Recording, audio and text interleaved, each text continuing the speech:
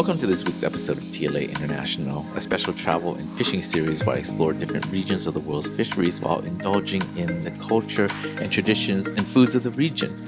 Last time on TLA International, I spent 30 hours traveling across the world to Singapore and to my final destination, Penang Island, that is part of the Malaysian coastline known for their diversity in food, culture, and breathtaking scenery. This week, we continue our journey and explore Penang Hill, a local travel destination filled with tremendous views of the island and spectacular food at the top. We also partake in the Penang International Food Festival, a renowned event that celebrates the diversity in food and culture that is heart of the Penang people. Finally, we take a trip to Armenia Street, the center of Penang's street art scene. The scene is creative as it is unique and draws tourists from all over the world. And I'm excited to get this episode started, so let's get traveling.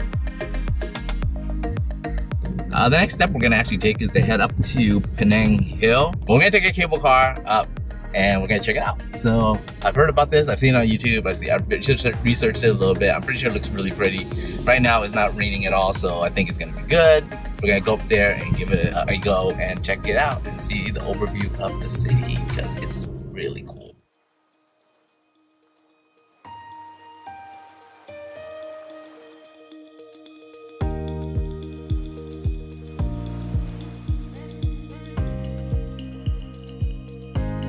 Alright, so after getting the ticket, you kind of have to get your way up here, and there's a big trolley that kind of takes us to the very top of the hill. I think it looks pretty cool. I mean, there's a lot of shops, you know, it's very touristy.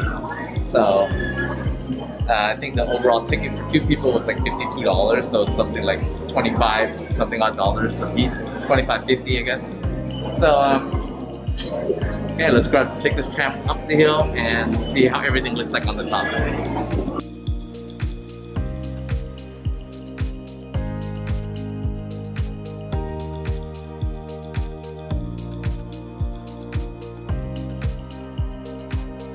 Alright, so we just got off the train and on the way up, all the way up the hill. So, I think like this is a big tourist trap, but it should be pretty interesting still nevertheless. Gonna go and check out the rest of you. Let's check out what's out there.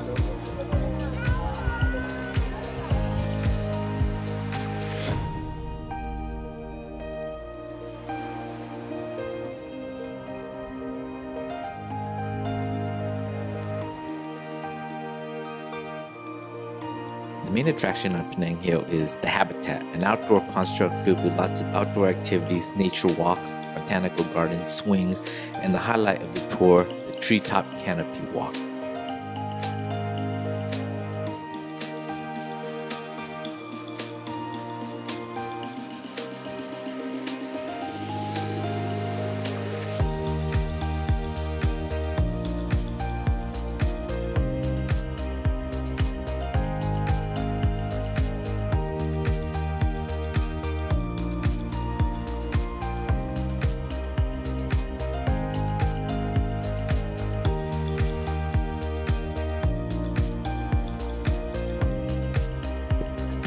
Okay, so we reached the top of this area and it's pretty nice.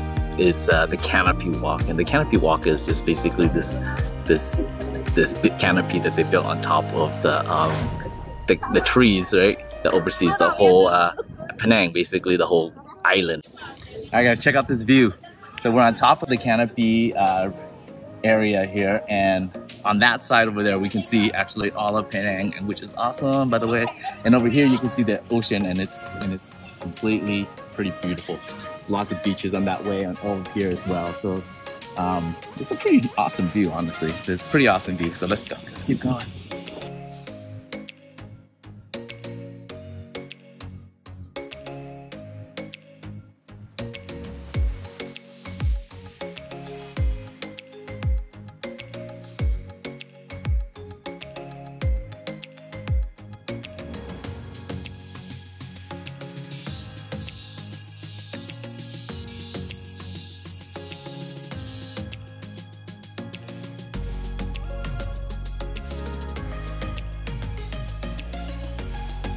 At the end of the area, there's a car ride that takes you back to the tram area. This is a pleasant surprise as most people will be tired from exploring the habitat.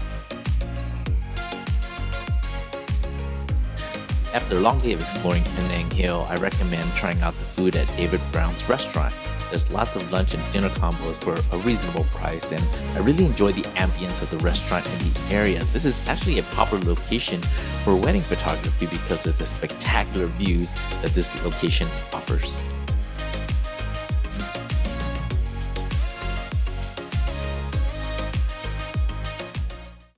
On our next stop, we traveled to see the Penang International Food Festival. I was pleasantly surprised to find my trip overlapping with this annual event and couldn't be happier to partake in it. The festival represents everything Malaysia and Penang, diversity of food, culture, music, and overall, a great vibe to an already exciting trip.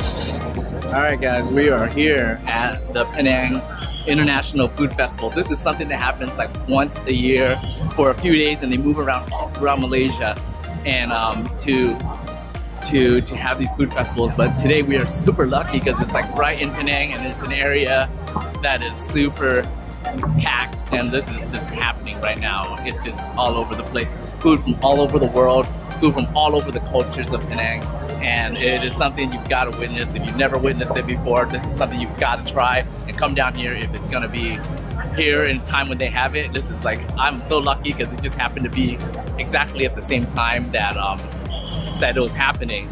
And the food is amazing. People are just flipping burgers, doing all types of things from India to Malaysian food, street food, hawkers food. It's just been amazing. People are here just trying everything, excited to get this started. There's a big crowd here, there's music, and it's something to witness if you're out here. So I'm gonna go ahead and try some of this food here. This place is just insane. So I'm gonna try some of this food and let you guys know how it tastes.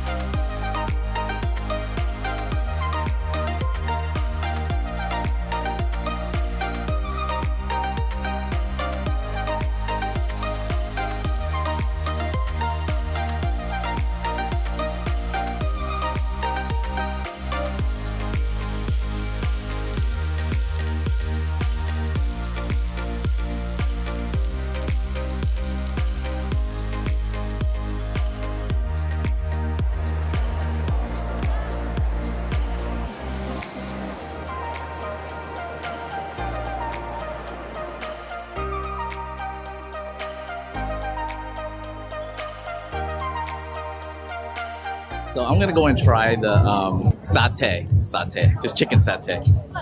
It looks pretty good though. I gave it a shot. The guy looks like he's been grilling pretty good out here, and so there's so much food, there's so many options. I don't know what to do, honestly, to tell you the truth. If I could eat it all, and I'll probably get into food coma or just pass out. But we're gonna try the satay, and I'm gonna let you know how it goes. All right, so we bought 3 of these right here, 6 of these.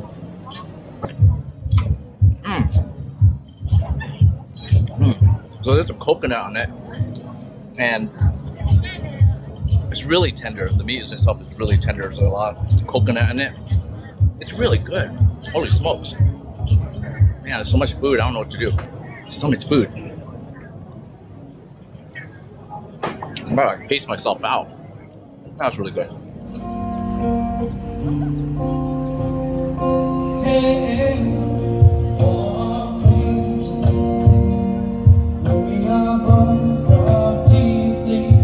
So the next thing we're gonna get is this place has a lot of oysters. There's a pop-up oyster, popo fried oyster with egg. So there's like a super long wait time for this. It's like 40 minutes to get a wait time for this, but we're gonna give it a shot and wait for about 40 minutes or so and come back for it, and we're gonna give it a try. But it does look really tasty. I mean, obviously there's a 40-minute wait for the oyster, whatever that is, but I think it's worth it. I think it's gonna be good. So hopefully I'll get run over by a car too. Yeah. So we're gonna come back with this one and we're gonna give it a shot. I'm gonna let you guys know how it tastes like. I'm very excited for it. There's so much food, I don't even know what to do right now. I waited for roughly about 40 minutes for my food to be prepared, and this was a dish that I've never tried before, and it did not disappoint. The texture of the eggs and fresh oysters mixed with hot sauce and spices really came together well. I can see why there was such a long line for this dish. Overall, the festival was a treat, and it just added to an already amazing trip. The final stop on this episode is Armenia Street, the art district of Penang. If you're into street art, this is where it's at. The area is filled with street murals and creative artwork that exemplifies Malaysia's commitment to diversity and inclusion. So, one of the areas that if you're down in Penang and you had a little time is you have to visit Armenian Street. Armenian Street is basically like the art district of Penang. And here in this street, you have a ton of street art that's aligned all up and down the street. Obviously, you have your tourist sites and things that are selling too. And the top of it is really the boy on a bike. I mean, that's what they're, this area is known for. I also recommend this place called Ludwig. It actually had the ice cream there. It was pretty darn good. I mean, I think it was really smooth. It was really good. But there's a lot of different things you can see on Armenian Street. And I'm gonna check all this place out and see what I really like. But obviously the big thing, the big tourist attraction in this particular area is the boy on a bike.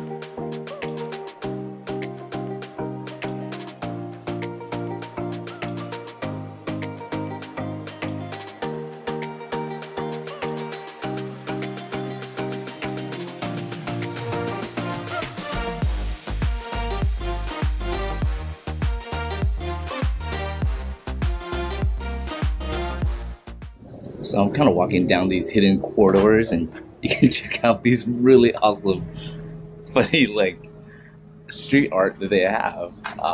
If you keep walking, and there's like these little tiny corridors like kind of everywhere, and they have like hidden artwork all around this place. So you gotta kind of walk around these little areas to find out these little hidden gems of art that kind of align this whole place.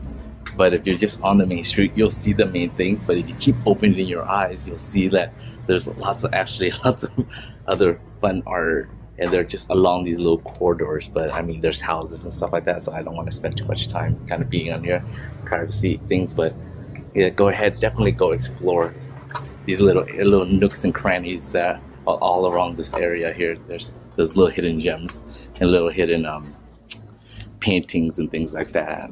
One of the things that really struck me when visiting the district is their love and affinity for cats. I mean, they really like their cats.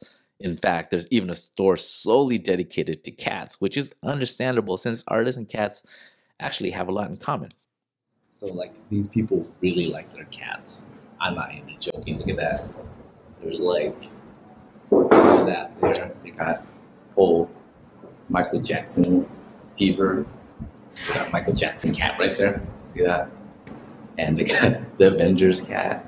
And they got a cat on a Volkswagen thing. But these guys like their cats and their bikes, and they also have a cat bike thing right in front of the store. So I mean, this is a very unique district that is really into their cats and their bikes. But place is definitely interesting, man. It's definitely an art district. Well, that's a wrap for this episode, and I hope you guys enjoyed it. Next time, we will travel to visit the different temples and mosques in Penang and visit the various street markets to try hawkers and street food and discover the traditions and cultures that is unique to the Malaysian people, and so much more. If you guys enjoyed this content, make sure to hit the like, share, and subscribe button. It will help the channel grow and create content that you enjoy. I'll catch you next time on another episode of TLA International.